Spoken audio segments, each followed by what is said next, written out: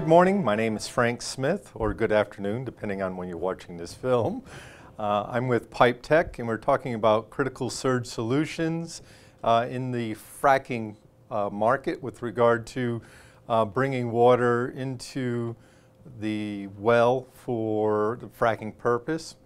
We're going to be discussing computer surge analysis, looking at pump starts, be it bringing in the frack water from a reuse water location, potable water, or even using river pond water as the water coming into the booster pumps and then feeding the high service water pumps for the fracking application. We're going to be looking at and addressing the control valves, the pumps, the operation, the flow, maintaining the flow, looking at the pumps running on their curve, and what happens when we have pump trips in application. If we look at this picture I have on the screen, this is our typical control valve flow control frac skid, where we're maintaining a constant pressure and flow rate into the booster pump. In this application, we're trying to maintain 15 psi into the suction side of the pump and a flow rate of 1,600 gallons per minute. This is as we're feeding the frac pump, which I'll discuss later in the modeling details and looking at the change in flow and pressure and how it affects the overall system. In this case, we're looking at, as I said, the control valves maintaining a flow rate of 1,600 gallons per minute, also pressure reducing, where we're taking a higher pressure and breaking it down to exactly 15 psi as we feed the booster pump. There's also relief valves, whereas while they're fracking the system, they close a valve or they're trying to balance the flow into the frac pump, they close a valve, we end up with shock waves coming back to the frac skid, and this is creating some damaged equipment. The primary piece of equipment that's getting damaged in the field is the injection pumps, where we have our Blacoh dampeners. The shock waves are coming back, which are exceeding the pressure rating of the piping system and causing damage. So in this case, we're going to be discussing surge relief valves, relieving high pressure in the system, but also dealing with that actual flow rate. Because if we had a relief valve relief or a rupture disc blow off under the worst case scenarios, now we have to deal with and contain this excess water in the frac application. So we're going to be looking at overpressurization, also giving and receiving energy from a pulsation dampener or a bladder vessel to give and receive energy as we're trying to maintain a constant flow into this frac application. Now, when we're running the high pressure pumps, a variance in flow and pressure can create transient waves, which we'll address as we're pumping down into the earth, say 10,000 feet. Our computer models can simulate what's happening under those circumstances also. So let me take a step back in our model and look at a 24-inch pipeline that's we're pumping several miles, supplying water to several applications for fracking, and we look at and model the worst case scenario. In this case, it was how they're operating the pumps, and this would be, say, the raw water pumps. In this case, we're pulling water out of a river several miles away, and as we started the pumps up, we charged the system. We started supplying feed water to the frac pump. The startup and shutdown was critical in the application. So the first day we started the process and how we wanted to have a normal operation of the system, be it with the control valves, manipulating the valves, manipulating the flow, how to start and stop the pumps. The first day went very smooth. The second day we weren't there. And we proceeded that they were going to follow our startup instructions. So they started through the frac process, supplying the pumps with water, all went well, and then they turned off the pumps instead of manipulating a control valve and the flow in the system as it fed the pumps. The result was a little boo-boo. When they turned off the pump 7 miles down this lane, a negative wave traveled up through the piping system, which went to cavitation, minus 14.7. That negative wave traveled up into our skid. The skid to the right basically weighs 70,000 pounds. We have 8 different connections where we can maintain a flow rate of 1,600 gallons per minute. Well, that negative wave came up, moved this skid about 7 inches, and reflected back as a high pressure wave as that minus 14.7 water, which at that point we're in cavitation, water cannot exist as a liquid. It hit the back of the skid and it collapsed, and we had a huge upsurge. Well, that upsurge high pressure wave oscillated back out, as you can see, ripped apart the expansion joint, pushed the 24-inch ductile iron 90 outward as it expanded, and then oscillated back down the piping system as a positive wave. Of course, in this application, there was not a relief valve at this point, and even if there was a relief valve, it would have, the high pressure wave traveled through the whole 7 miles of piping system. When we get in looking at the modeling system, you see we have air vacuum valves in the system, but once we drop below minus 6 psi, the air vacuum valve cannot allow any more air into the piping system, so we still drop to the minus 14.7 in the line. So if this happened accidentally as we were in the frack process and the feed water process, you'll see in our piping system there's a lot of temporary piping, a lot of hose, a lot of aluminum pipe that is fed off into many different directions and used to supply water for the fracking process. So if we create a pressure wave or a pressure spike, this piping is going to start to move. It's not restrained in the system. So we want to minimize any transients as much as possible. So in this case, we're also getting into a risk assessment of what our piping is going to be doing. It's unrestrained, and we've got to really minimize the transient as much as possible. So here's an example of a computer model that we'll be discussing where we've got several tanks bringing in water, a booster pump, supplying water to the actual high pressure injection skid. And we use this as an example to see if we do have a transient occur, how can we relieve or accept this energy as it occurs. And this is typically, again, someone operating a valve at the end of the skid right before the deep well injection. And what happens when we shut that valve? We have a high pressure wave oscillating back at us. Well, can we put in a relief valve to relieve this high pressure wave to protect your equipment, including the Blacoh pulsation dampener? And also, in looking at this in a modeling and trying to fine-tune this particular relief valve so that we don't have excess water being discharged. So the rate in which this control valve, relief valve, opens up and then slowly closes to minimize the transient, we try to simulate this all in a computer model.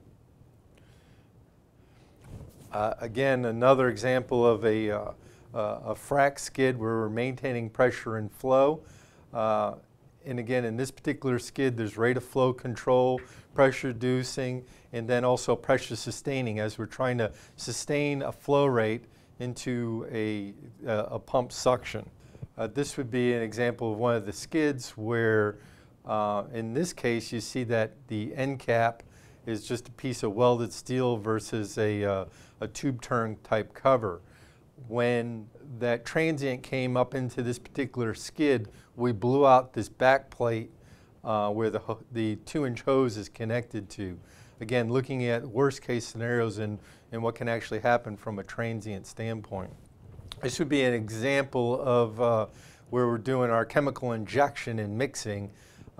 Typically, and in this case, we're dealing with fiberglass piping system because of the corrosion issues. So we're dealing with PVC or fiberglass pipe, which is holding a ANSI 150-pound pressure rating. So when we exceed the pressure in these fittings, if we're exceeding 285 psi, we end up damaging the pipe. Again, these are the fragile pieces within the system, and it's because of the corrosiveness of the fluid. So this would be the injection point where we're injecting different fluids in the frac process. And we're looking at, and this is just a screenshot of looking at the pressure wave kind of before and after. This is where we've set in a pressure relief valve to relieve that high pressure wave if we were shut in. To give you an example, we were able to solve the issue by putting in a relief valve. The red line shows what happens if we did not have that relief valve. So you can see we're exceeding 450 psi, which would be damaging to our fittings here, as I was showing, the PVC piping or fiberglass piping only rated to 285, 275 psi. So here's the problem, and then we're going to look at modeling details of how we actually solve that problem in bringing the frac water to the injection point. This is again another example of a model that we'll go into a little more detail, just showing the detail in bringing frac water to that well site, and what needs to take place from a computer modeling standpoint and a risk assessment to get the water to the point of use. We also look at the flow rate, and as we're bringing the water through our control valve, feeding the pump, trying to balance the flow as much as possible, and using various different types of straightening vanes and flow conditioners coming out of our skid, whereas we're mixing the chemicals from our ejection standpoint, but trying to control the flow into the pump itself. And one of the worst case scenarios is the frac water and then the condensate coming out of the well in the corrosiveness of the fluid. One of the biggest issues we've had was with the air vacuum valves. As I mentioned on that 7-mile skid, we have dozens of air vacuum valves. Under normal circumstances, we might be operating at 100 psi. Well, when this system is shut down, our static pressure might be less than 2 or 3 psi on top of a hill. One of the issues we had with air vacuum valves was that they were misapplied, not modeled correctly, and they weren't designed for low pressure applications. The majority of manufacturers that make air vacuum valves for this type of application, they're looking at a minimum pressure of 2 psi. And this depends on the diameter of the rubber and the seal. But when we drop below 2 psi, you run the risk of the valve leaking. If the valve starts to leak, you can see here you run the risk of an environmental issue. So as you see, we have a tank to catch any of the liquid that leaks out of the tank. After several of these air valves in service, we went back to another manufacturer, developed a product that will seal under 9 inches of water column. Again, trying to address the surge water hammer flow issue, but then creating a new product for this particular application. We also look at giving and receiving energy. In several locations where we have water coming from a reuse pump station used to frack multiple wells, we'll have permanent piping, as you saw in that 24-inch ductile iron line. At the pump station or at the frack site where we'll have our skid, we might put in a surge vessel, as you see here. At the pump station, we'll put a surge vessel conditioning the flow and pressure and giving energy to pump trips. And then at the frac skid, installing a dampener to accept energy as they're opening and closing valves to try to minimize that transient, again, because our piping is very flexible and unrestrained. Example of this also is on the bottom left-hand corner is one of our PipeTech transient monitoring computers. It's one to look at a system, especially in a frac water application. You can design everything so everything is perfect with regard to the pumps, the operation, the flow, the setting of the control valves. in a computer model. We put our computer system out there to look at, maintain, and monitor the system from a pressure standpoint. Under normal operation, this computer system takes a running average of the pressure and at a time step. If a transient occurs, say they're in a frack process and the operator shuts an 8-inch butterfly valve in a couple seconds, creating an upsurge. This is a human error or human training scenario. This computer system will pick up that upsurge, and then we're going to see that upsurge oscillate back to our relief valve or to our surge vessel. So we can record day-to-day operations and try to identify human error in this system to, again, provide training in the field and then to try to create a better designed system. So it'd be an example of a frack pump, which we're dealing with high pressures pumping down into the earth, 9,000, 10,000 feet, and under high pressure applications. And again, I'll show you in a computer model more simulation of the pressures that we're working at, 5,000, 6,000 psi at this point. And it's critical of how we feed this pump to keep the pump running on its curve and maintaining a net positive suction head on the pump itself. If that varies or the pump oscillates on its curve, it will create transients, and those transients are reflected down into the earth, 10,000 feet. And again, in our computer simulation, we can simulate what happens in that circumstance and look at the pressure oscillating back and forth. In detail, we'll show you in a computer model showing you what happens under a pump trip and how that wave reflects down. And again, from a frack water application, as we're mixing our chemicals and sand and injecting this into the well, creating huge pressures and breaking up that shale, and how that affects the pumps and everything on the top side, that we don't have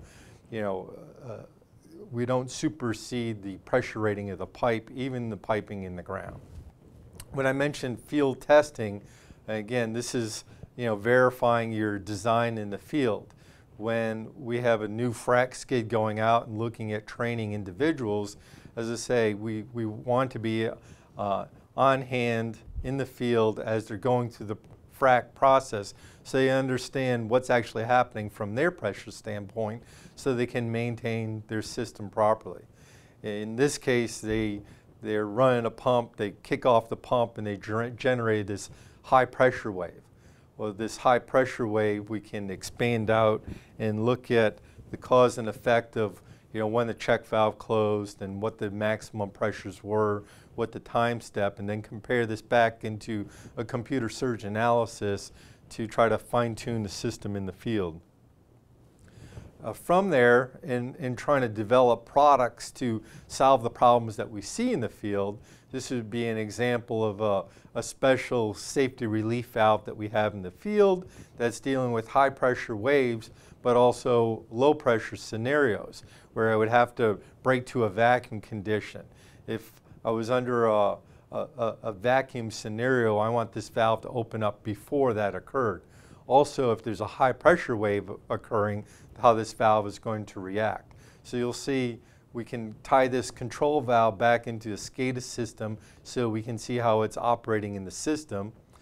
In this case, the valve is open as a vacuum breaker to get all the air out of a piping system as we're starting our charge pumps. When we pressurize the system, this valve will then go closed. And again, it's how to manage your water flow and excess water flow, because again, this water coming through this relief valve is going to be stored in a frack tank. So this valve then will go closed and is waiting for a transient event, a high pressure event, which then again will fire off into the frack tank itself. When we get into manipulating the actual pumps, as we're supplying water, in this case we're pumping out of a river, it's maintaining the start and stop of those pumps so that we don't create a transient. Again, this is the primary feed pump to this application. In this case, we're pumping into a 24-inch line 20 miles. So any transient and starting and stopping of these pumps affects that whole 20-mile piping system and also the intake to how we're trying to maintain that flow into the injection pump. So it's critical of how we manipulate the starting and stopping of these turbine pumps. When we start the pump, in this case, the control valve, that's angle pattern relief valve, that's again a relief valve, but it's normally open when we start the pump. And this valve is sized for the pump to allow the pump to come onto the curve and to get rid of the startup surge of that turbine pump. That valve is normally open when we start up the pump, and then we have a pump control valve that's manipulating the flow and pressure into our pipeline. So when we start up the pump, the small valve is open. The pump that stays open for a duration of time, allowing the vertical turbine pump to come onto its curve, and then that'll slowly close as the pump control valve slowly opens up. And again, in our computer simulation, we can see how fast do I allow this pump to allow pressure and flow into the system so I don't get a startup surge. Typically, by manipulating the pump this way, we can minimize the startup surge. And typically, a pump shutdown is 6 times worse than a pump startup, except for when we get into vertical turbine pump scenarios.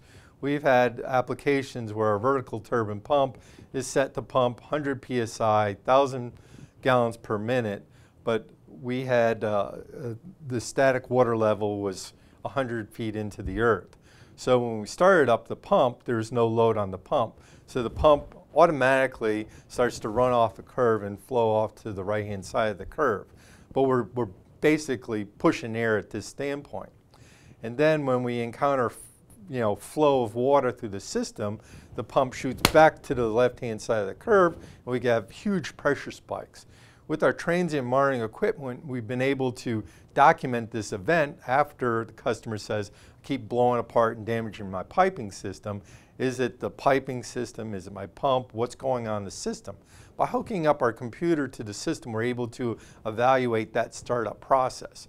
And again, this case, when the pump was shooting far off the right-hand side of the curve and coming back, it went from a pump that's designed to pump at 100 psi, the pressure was exceeding 550 psi upon startup. So you can imagine shooting a 550-pound pressure wave into our piping system that's only designed to say 285 psi. The missing link is those 45s to the 90, the flange. If it's that's the weak link in the piping system that we've seen several times, piping blowing apart. So in this case, as I said, we're manipulating the startup of the pump. Likewise, when we go to shut down the pump, which is again, that drastic change in velocity can affect the pressure wave as that negative wave will oscillate out away from the piping system. So we want to minimize our change in velocity over a time step of, say, at least 60 seconds to 5 minutes. It just depends on what we see in the computer model, the length of the pipe, and our flow velocity in the system. The lower the velocity, the lower chance of a transient occurring, not occurring, but having a detrimental. So you're looking at a velocity change of 1 foot per second velocity. You're looking at doubling the pressure. So if you had 2 feet per second, 100 psi, you could get a 200 psi pressure spike. It's kind of my rule of thumb, but there's a lot of variables in there. And this is why we do a computer simulation of the change in velocity in the system. So in this case, we take our pump control valve in this application, and you'll see in the computer model, we're going to slowly close this valve in 60 seconds. As we're slowly shutting off the flow and velocity into the system, then we're going to start to back the pump up on the curve. At the point where we start to move the pump back onto the curve, we're going to open up our relief valve. It's going to start to open up and relieve that excess pressure so we don't overpressurize and damage the piping between the pump control valve and the pump itself.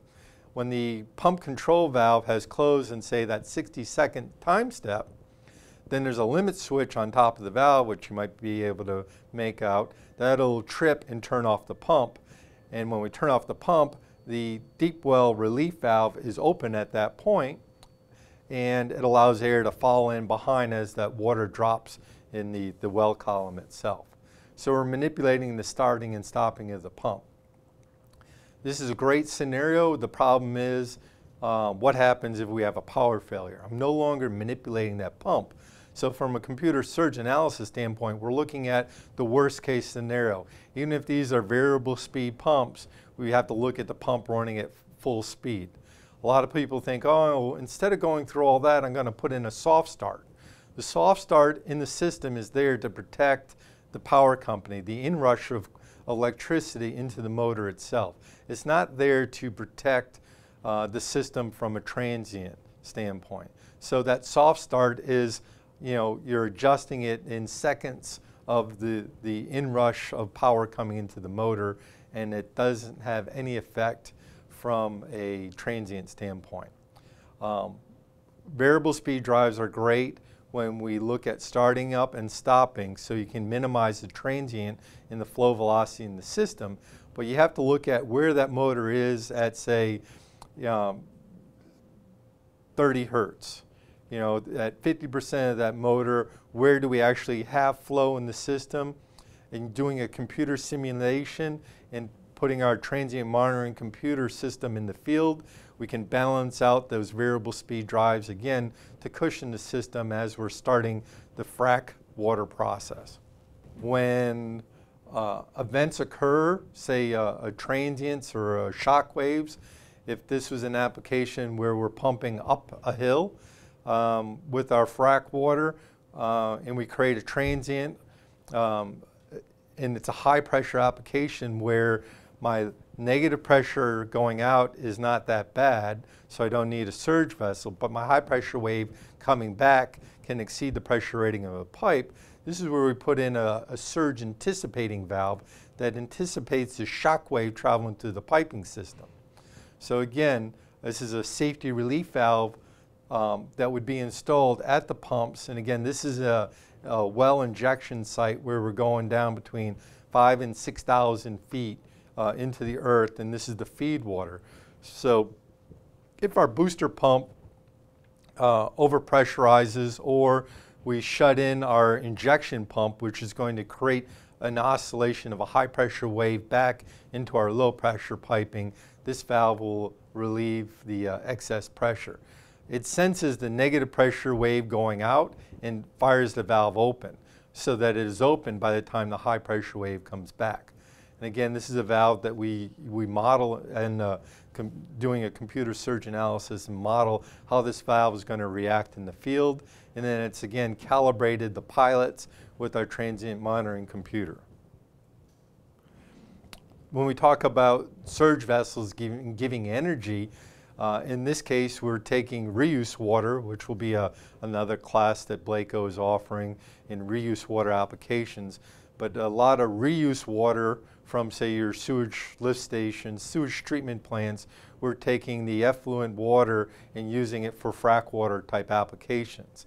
At this case, at the sewage treatment plant itself, the water leaving the plant, there's so many variables. Today we might be feeding 5 or 6 customers, and we might have many temporary customers like a frac water application. So we have to be able to manipulate our pumps at the pump station, at the sewage treatment plant, as we're using this supply water. In this case, we try to design for worst case maximum flow scenario, and we put in a surge vessel to try to balance out the flow, and a transient monitoring computer so that if a particular frac water application in the future starts to create a transients that could be damaging to our piping system, this computer system has an alarm so that if they accidentally are, say, pulling 4,000 gallons per minute, shut in their system, create a huge transient wave back into our piping system, this computer system is going to record that at 100 times a second, and then it's going to send off an alarm so that it can be addressed in the field that, whatever this application is, they're damaging our piping. This would be another application of a reuse water application. And again, here we're trying to balance the flow based on the demand. So you can't see it in the picture, but to the right, we have 3 variable speed drive pumps, and we're trying to maintain a minimum flow. We have a flow control valve, which is the purple valve right in the middle. When we get into reuse water piping, everything is purple pipe. And when we have transient waves, we have a surge vessel to give energy to that negative wave leaving the pump station. And as you see, there's a lot of components in this pump station, from the pumps, the control valves, the air valves, the surge vessel. All this goes into the computer modeling. And again, we'll get into more detail in this particular pump station when we look at reuse water applications. So we're going to look at a little bit of the modeling scenario. And again, this is a 24-inch line. We have several locations where we're supplying, a whole zone that's being fracked for the natural gas and oil. So there's 1, 2, 3, 4, 5, 6, 7, 8, 9, 10 major sites. And at each one of these sites, we would have a frack skid trying to maintain that flow and pressure going into the injection well. So the first thing that we look at in the design is taking water. So we can look into our model and look at our pump station and look at the details on the feed water to the frack system and the pumping data you'll see in the top left-hand corner. And we look at, again, the worst case scenario in our change data in the model. We can look at the worst case scenario, which is a pump trip. So we're running the pumps, we're looking at the worst case scenario, which is a pump trip, and if we're receiving energy properly in the model. For starters, so you can understand the worst case scenario, if we don't give any energy in the surge vessel, we'll go ahead and turn that off. I'll expand out the model and bring back in to show you, again, the end of the line, which would be the worst case scenario. In the end of the line, what's happening? We'll zoom in. We have an active valve in the model, so we can open and close this valve and look at the cause and effect of that time step when we close that valve and how it will affect our overall piping system. And then we look at the flow control valve that was in the picture in the skid. In this case, the customer wants to feed their injection frack water pump with 1,640 gallons per minute. This particular control valve here, you can see here's my setting, 1,680. It's a little off. That's the flow rate. So this control valve is a hydraulically operated control valve. We take the differential across an orifice plate and have a set flow rate. So when this valve is in operation, it's maintaining, I can put a mag meter, flow meter, I can take a Rosemont differential pressure transmitter and record the flow across that orifice plate. So we can maintain exactly, if calibrated system, that flow rate. And we can look at the whole overall cause and effect as I'm feeding this, this particular frack application. If I had a pump trip, again, that wave's going to oscillate through the whole piping system, through this control valve.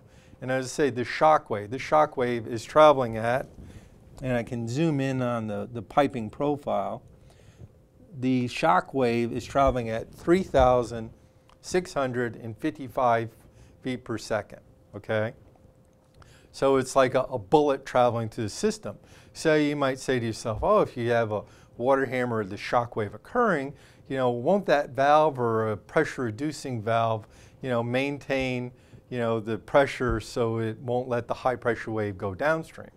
There's a reaction time to all those valves. And again, this wave is traveling so quickly that the valve doesn't have time to react. In those cases, that's why we have to put in, a surge vessel, a dampener to accept and give energy instantaneously. So we're going to look at what happens in this piping system